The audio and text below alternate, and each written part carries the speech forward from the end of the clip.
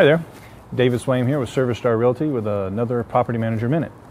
Today, talk about whether or not my vendor needs to be licensed or not. And the answer is yes and no.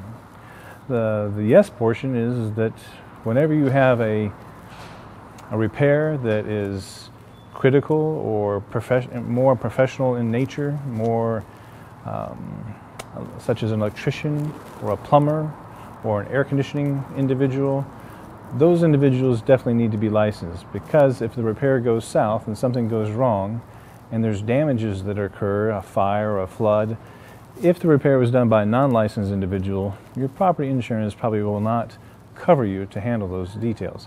A licensed individual is more detailed, has more accreditations, and you can feel more confident that the job is done right.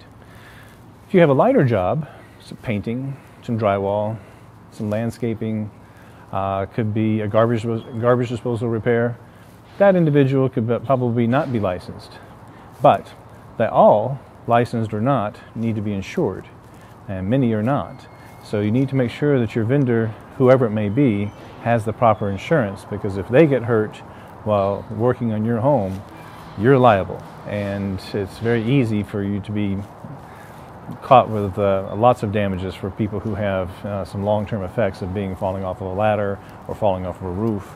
So you need to make sure they're licensed and insured in that particular case. There's pros and cons of licensed versus not. You can always feel tempted to use a relative or the person down the street or someone that you get from a Craigslist ad. But that particular person, if something goes wrong with that particular repair, are they going to be there to come stand behind it? Chances are it's not. So yes, you might save a few dollars in the short run, but you're probably losing it in the long run. And if you're doing this while a tenant's in the property and you're disturbing the tenant over and over again, then you're also losing money there, because that tenant won't renew. And when they don't renew, then you have more vacancy and it's costing you more money than you would have saved to begin with.